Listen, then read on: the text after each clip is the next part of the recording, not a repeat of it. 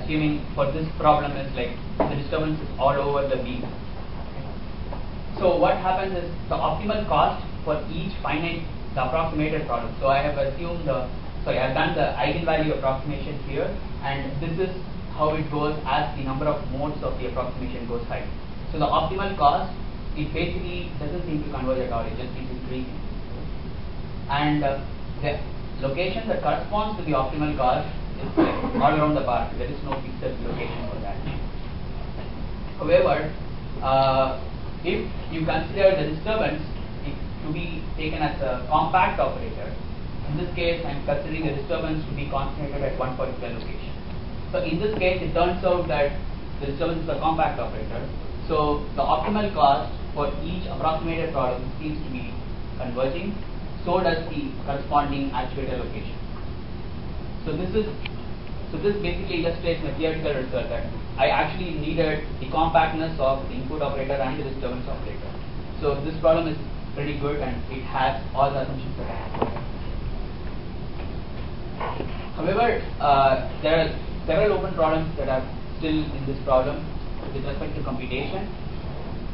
So the exact computation of the optimal attenuation is still an open problem. Like without going through an iterative algorithm, you have to basically come up with the exact value of optimal attenuation. That is still open.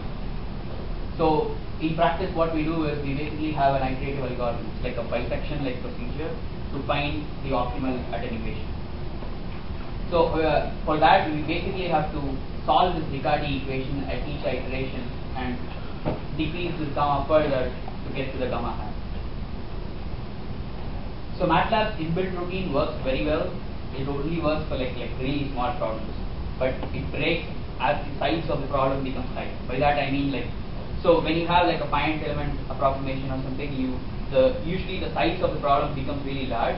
So solving these Riccati equations for really large problems, MATLAB cannot handle that. And also, as the gamma approaches the optimal attenuation, the problem breaks. Like if you plug in back the solutions you get out of MATLAB and plug it into this equation, you no longer get zero. Rather, you get like something. If you have to get like absolute zero, but you never get that. So it is still open as to come up with a nice routine, an algorithm to compute these values for really large problems. There are several methods that are recently found, like for the last 3 to 4 years, and I'm currently working on that. So basically looking at what sort of the method which is ideal to work with is still open. So and also once I come up with some sort of a method that actually teaches me how to compute this gamma hat accurate enough, then I have to come up with a method that will basically reduce this cost further on all possible locations. And this particular function, the way it evolves with respect to this location is a non-convex function. So it basically has several local minimums. So being a non-convex function, trying to come up with an optimization algorithm which provides you a global minimum is again an open problem. So another interesting one is like we don't want to do this optimization problem, like solve the optimization problem twice. So we want to basically come up with an algorithm to solve the joint actuator location problem and the control problem. So there is no algorithm that's out there that will actually do both together. So possible extensions of this problem is just like how I found the optimal actuator location, we could compute the optimal sensor location. So sensors are the devices which basically measures some useful information out of the system. So this is more like a dual problem to the optimal actuator location problem. So also you could extend this to the output feedback problem. So all I talked about was how to come up with a state feedback. So is there a way to because in usual, like in realistic applications, you don't have the information of all the states. So we end up doing an output feedback problem. So in the case of output feedback problem, you have like 2 sets of algebraic Riccati equations, and those Riccati equations are actually coupled, which makes the problem even more harder. So summarizing, I'm basically working on finding the optimal actuator location for the PDE, which is how the original problem is modeled. And I'm looking at the HNC control criteria. So for the optimal disturbance attenuation, I showed like how continuity and convergence of this plays a very important role in order to identify the optimal actuator location. So I showed some theoretical and numerical results, and I would like to thank you one and all for the attention.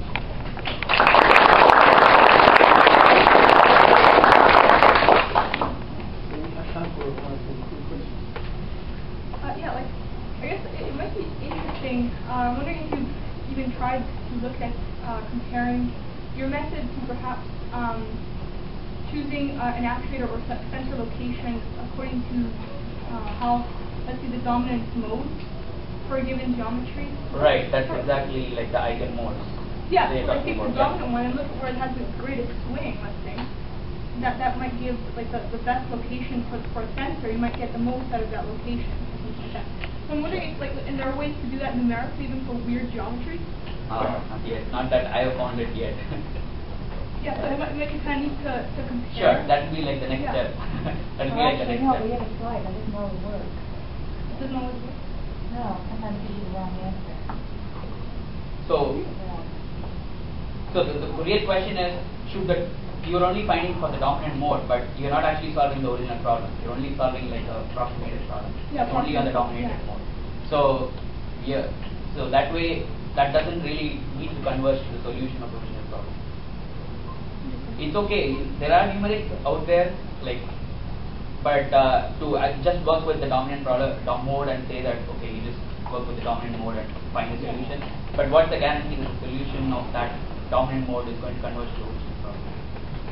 There's a question right now. Yeah, could you go to your slide 10, please? You showed some results with various actuator placements, and on the bottom figure, 11, slide 11. Yeah, so there is not. Yeah. So you're showing modes here, right? Yeah. And so first mode is the first dot, right? Yeah. So that's actuator right in the middle. So the first mode is just a banana. So that makes perfect sense. Dominant mode. Yeah. Okay. The second mode, you're going to have the banana as well as the sine wave. So it's No, putting. that's the first two modes, yeah. Yeah, the first two modes. So considering both the modes. Yeah, exactly. So you're moving it over. But then if you go to your next slide for a second, I don't understand why the actuator is always in the dead center, because you can't suppress the second mode, right? Oh, that's 0.5. So how can you suppress the No, the second problem mode? itself is now different, right? We are talking about the problem where the disturbance that we're taking into picture is like a point disturbance. So the problem itself is different, with different properties. Oh, right? okay. So it's like two different problems. Oh, okay. So I'm saying like the problem is solvable only if you have certain assumptions. So I assume that the compactness of the operator. But in the previous slide, so this operator is not compact, and that's probably the reason why this actual location is like all around the part. But also even this, I'd argue, it's going, as you see, it goes to 15. If you went to 30, if you went to 100, you would start to put it at 0, where you can control every single mode, right? No? Why not? If you put it at... No, it's all right, we can talk about this there. So like, yeah, that particular thing is like fixed, and there's no point in just putting that figure at the end. And I don't know if it's going to do it. We'll talk about this later. It's interesting. Well, I guess, on the next slide, it's basically saying put your actuator at the surface, right? Yeah. So, I mean, That's a good question actually. I was thinking about it, and I was playing around with this code, trying to put it at different locations, and it so happened that all the time when I put the actuator there, the disturbance, the actuator location also turns out to be that, but I cannot get through it yet. Without, like the mathematical theory for this is not well established.